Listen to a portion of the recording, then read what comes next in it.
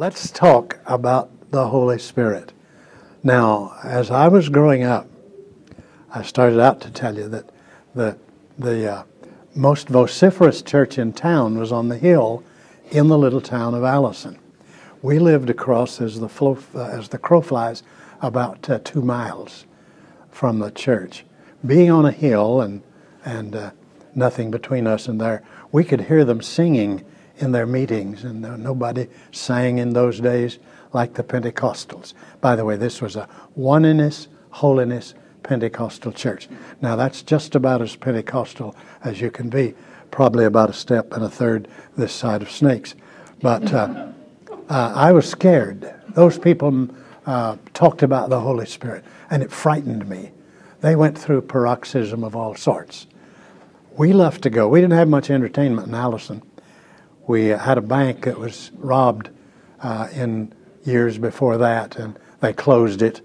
And we had a white frame painted on the side of the bank, and we showed. And this will, if you know what this is, you age yourself.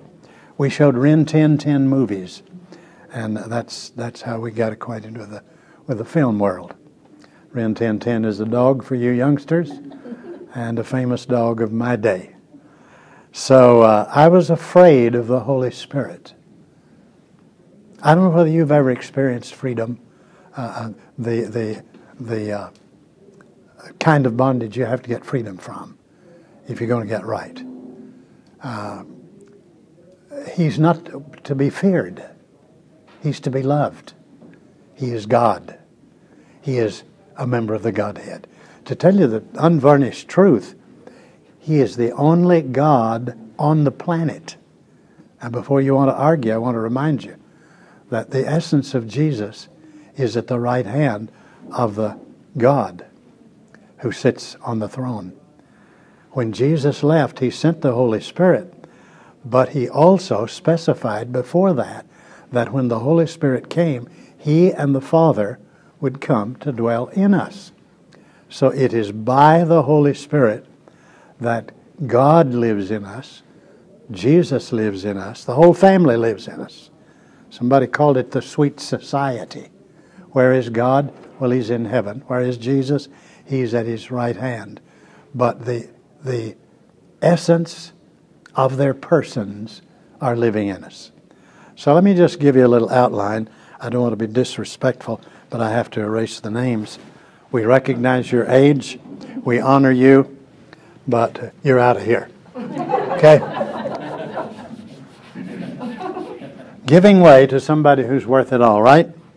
So let me talk about the Holy Spirit first, and just put down 3 things that we need to do as we think of the Holy Spirit. Number 1, we need to embrace His person. And that's very vital. I was afraid of Him. It limited me for years into my ministry. It's limited.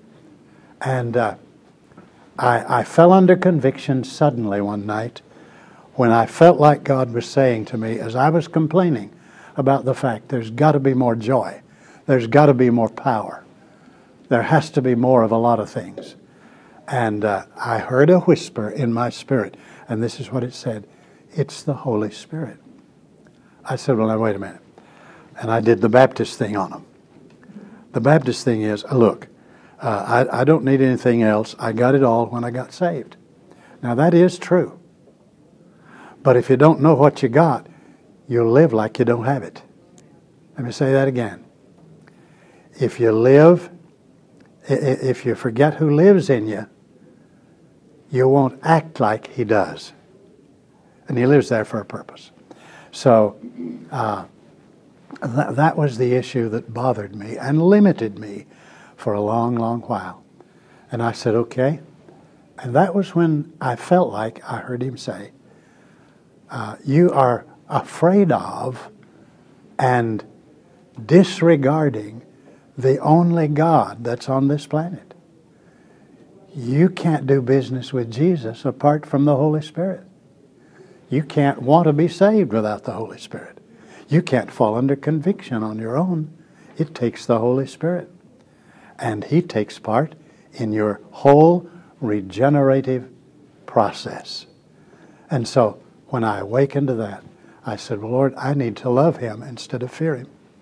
And I began to make room for the person of the Holy Spirit. And I really believe that in every way I could think of at the moment, I embraced the Holy Spirit. I embraced the person of the Holy Spirit. Then I'm going to suggest that we engage His presence. I remember when we were contemplating and praying for revival, and I know this is a name that's foreign to you, one of our great missionaries in the past, in the middle part of the 20th century, was Miss Bertha Smith. Anybody ever hear that name? Miss Bertha Smith. Miss Bertha Smith was one of the most colorful characters I had ever met. She was a missionary in China in that great Shantung revival in North China, where thousands of people were saved.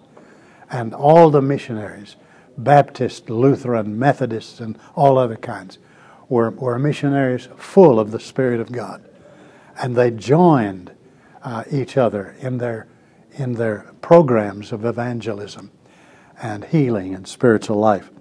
And Miss Bertha Smith, in 1969, we invited her to our church.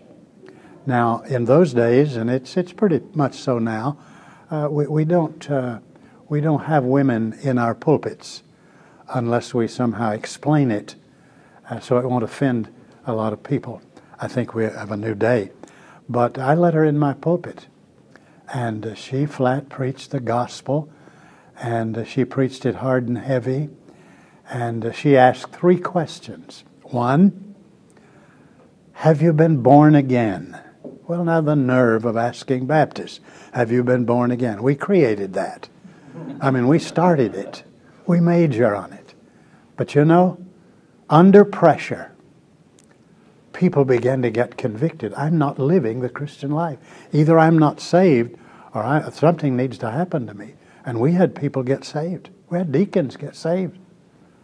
We had leaders in the women's ministry, missionary union get saved.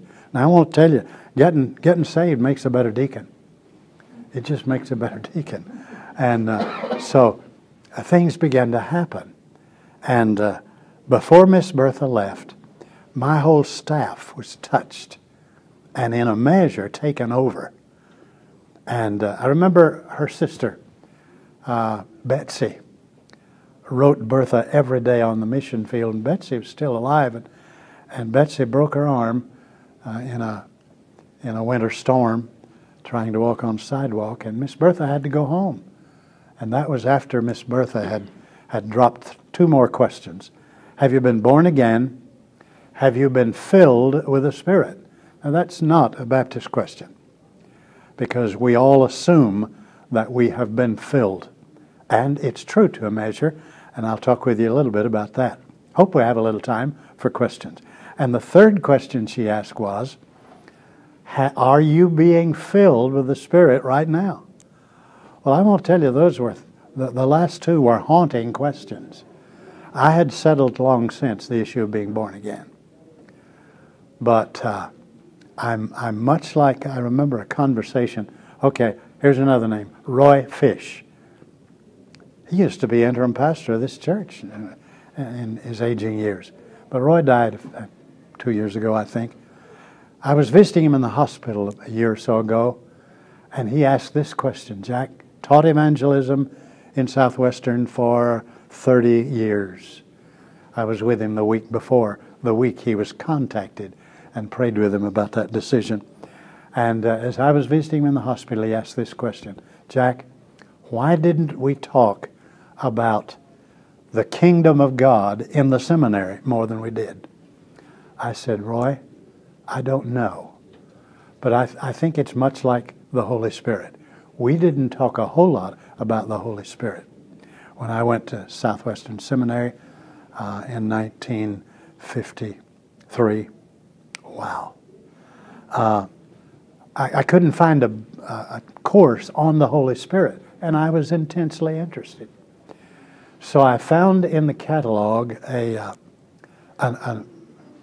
elective study of the Holy Spirit taught by Dr. Jack McGorman. And I took that course. And I learned much about the Holy Spirit, but nothing about what I'm going to talk about in a little bit if I don't talk myself out of it. So I have to get to it before long.